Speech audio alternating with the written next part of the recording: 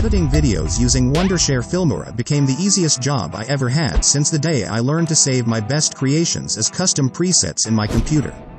I could use this trick on video clips as well as my well-created texts. This became a profitable habit until this day.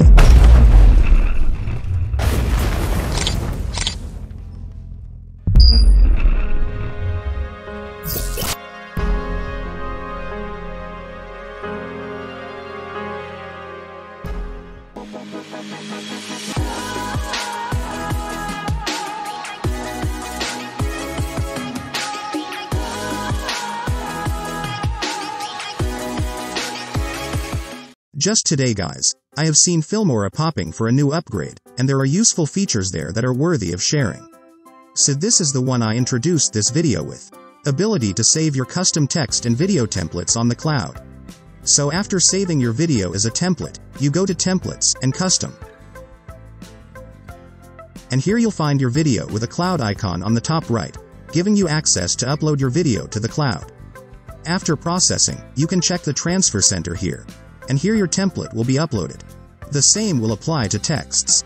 When you come to Custom folder, you can see the cloud icon on the top right.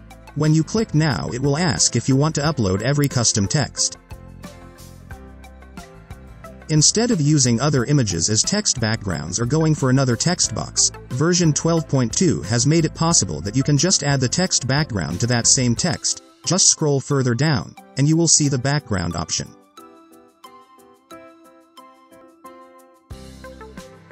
Here you can make it either one color or a gradient. You also have the option to set the radius, which is the round corners, and also how you want it to spread. Really, this is one of the most useful improvements in this update. As much as editing YouTube Shorts is one of your considerations, also Facebook and Instagram Reels.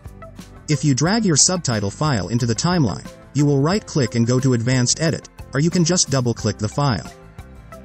And on this update, you can see the preview window here on the left side. The first major change is that you can now split and merge subtitles. For example, if you want to make this subtitle into two halves, you just use this icon right here. And then you can customize these two bars in your way. Same applies when you want to merge them. Just select two of them and use this merge option right here. The second one is on presets. If you press here, you will see there is an option to use word art as your preset, as well as your custom presets. And lastly, you are now able to customize the animation.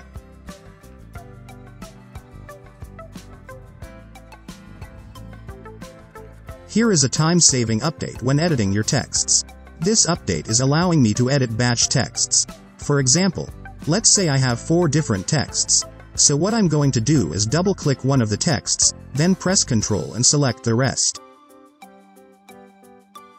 Then I can customize the size, the font, and the preset. And when I preview here on the timeline, all the texts now look the same.